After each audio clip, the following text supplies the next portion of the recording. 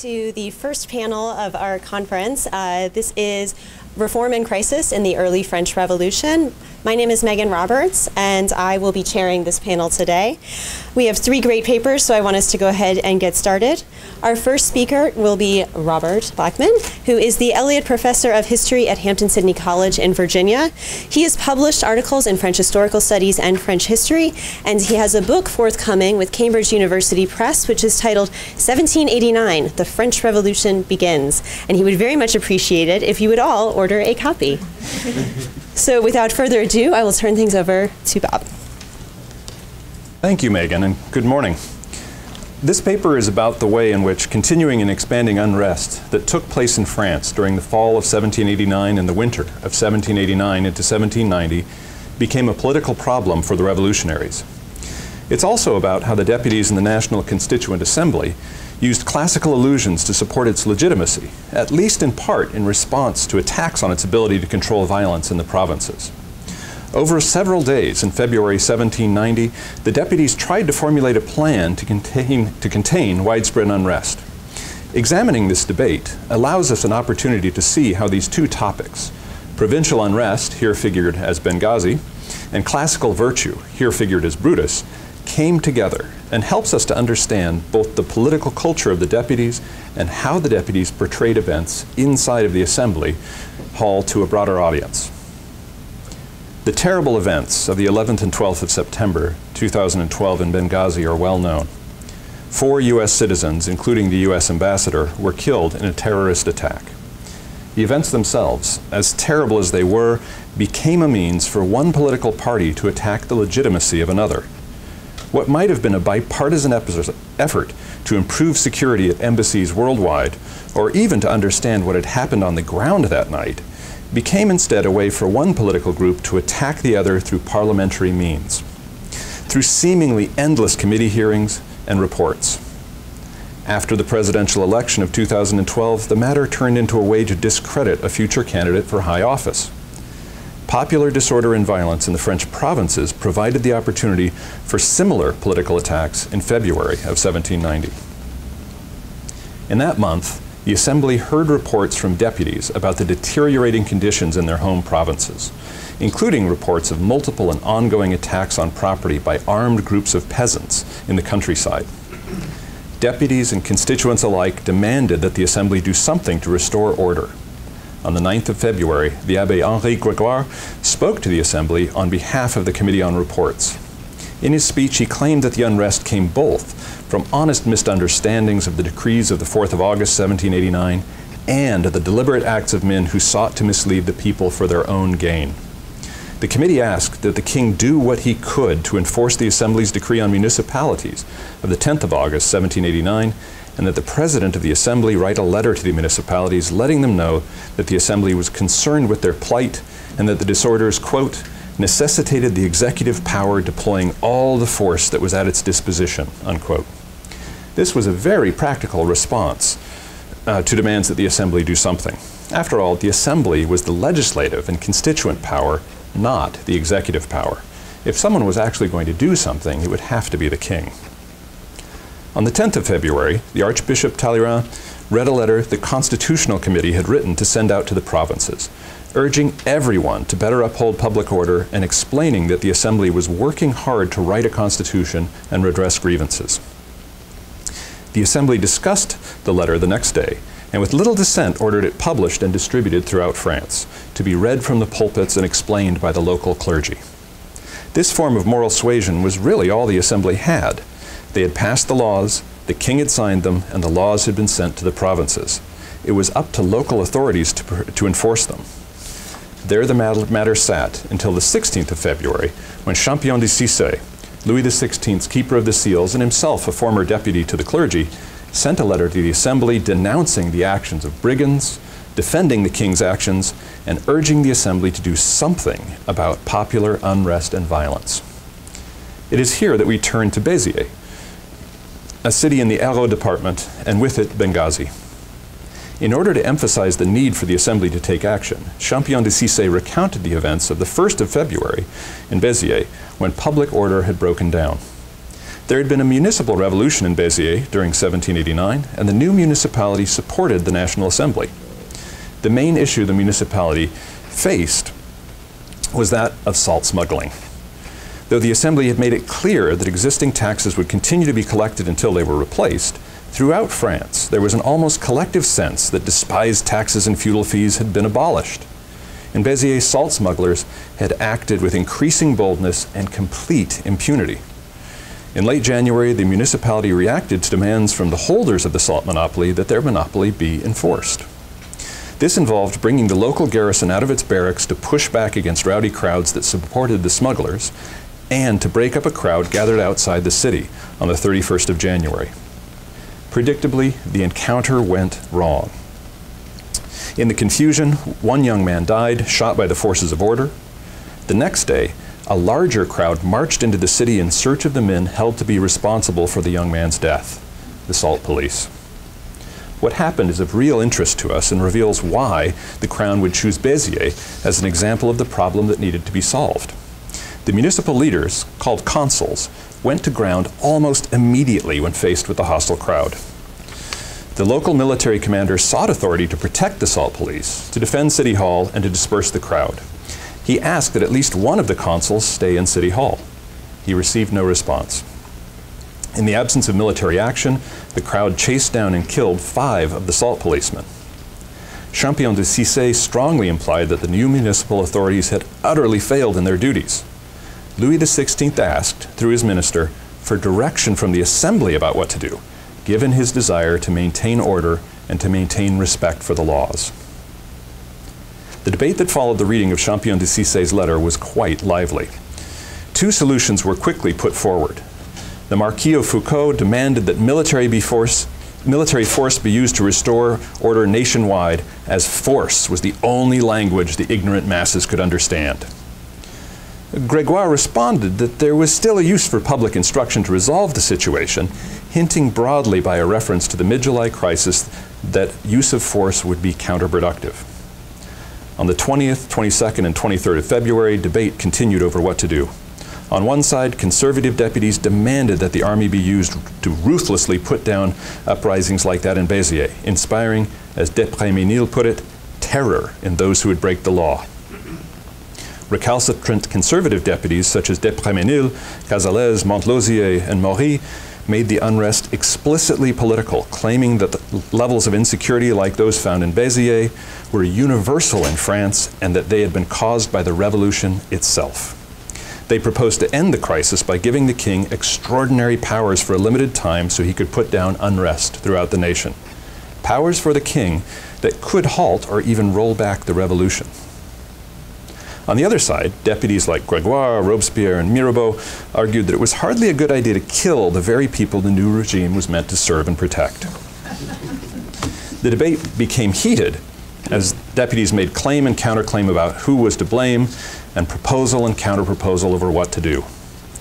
It is at the height of this debate, and at the height of deputy emotions as tempers and partisanship flared, that we shift our topic from Benghazi to Brutus. The Brutus of our title is Lucius Junius Brutus, the patrician who led the movement to drive out Rome's last king.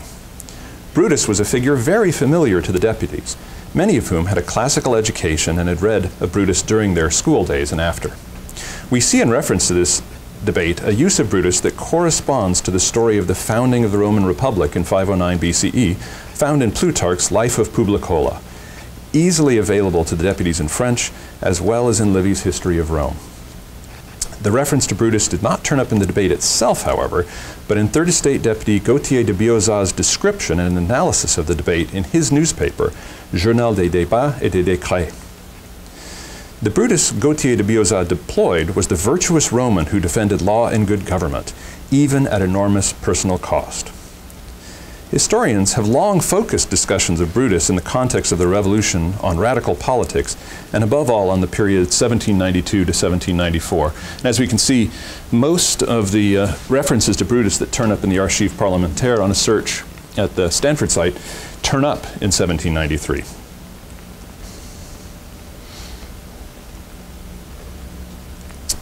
I would like to draw our attention back to 1790 and show that Brutus was used in the period of the National Assembly as well, though to different ends.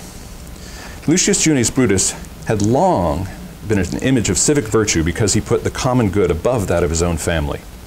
We see this Brutus in Jacques-Louis David's celebrated painting of 1789, first sketched in 1787, and this Brutus turned up in a play written by Jean-Élie de Joux to honor Mirabeau shortly after the Count's death in 1791. In de Joux's play, Mirabeau was able to convince Brutus, both of them enjoying their afterlife in the Elysian fields, that constitutional monarchy with a strong king was the best form of government, even better than the Roman Republic. This Brutus, in the painting and in the play, was not a defender of republicanism as such, but of what Judith Schlar has called the Augustan charade, the idea that the Bourbon monarchy was the legitimate successor to the old Roman Republic, and to the pretense put forth by the revolutionaries that Louis XVI had restored the monarchy to its former glory after the abuses of Louis XIV and Louis XV. In this usage, Brutus was a symbol of the Assembly's political virtue and a symbol of support for a just monarch at the same time. Gautier de Biauzat invoked Brutus when describing how the Assembly had dealt with an unsavory outburst by a radical deputy on the 22nd of February. During the debate, conservative deputies had repeatedly asked that the army be used to put down disturbances. After one such exhortation, the radical Breton deputy François-Pierre Blain fairly blurted out that to give the king dictatorial powers to send in the army would be to send assassins to stop assassins. This led to an immediate outcry on the right of the Assembly.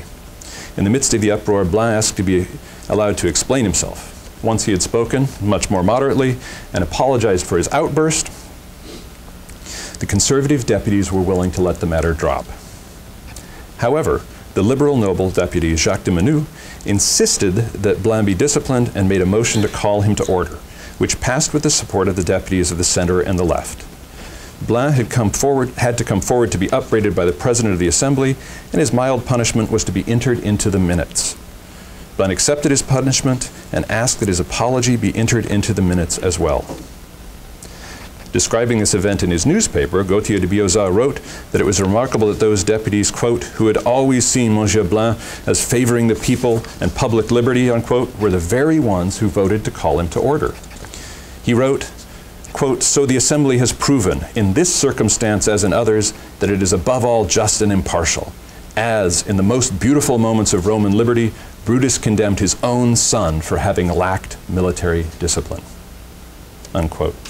Here, Gautier de Biauzat somewhat awkwardly refers to the episode referenced in David's famous painting. From his exile, Tarquin, the last king of Rome, had sent envoys to the city announcing his abdication from the throne and seeking the return of his property. Tarquin's real goal, though, was to find out who among the city's elite would support his attempt to regain the throne. The envoys found that Brutus's two sons favored their cause. The conspiracy was quickly uncovered and those involved were brought before the magistrates, one of whom was Brutus himself. Brutus saw his sons among the traitors and asked them 3 times to explain their actions. When they remained silent, Brutus bid the lictors to do their duty. His sons were stripped, beaten with sticks, and decapitated. Though some in the crowd had suggested lesser punishment, Brutus had refused to put the lives of his sons above his duty to enforce the law.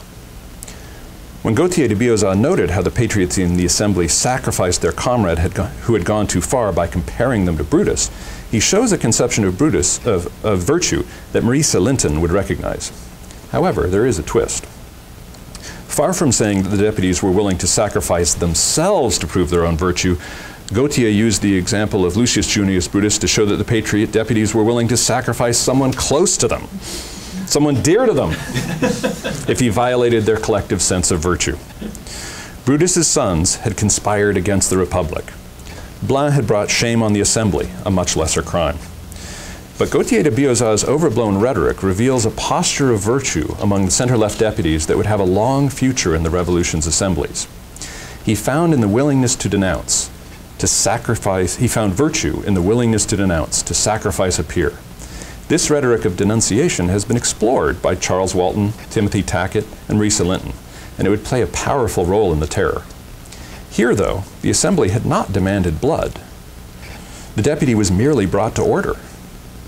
Where Keith Baker has found classical republicanism inherently eliminationist, We see here instead that it was used as a powerful way to demonstrate the legitimacy of the assembly without requiring violence. By linking the deputies to Brutus and their errant peer to his sons, Gautier de Biauzat showed that the assembly deserved its power because of its virtue.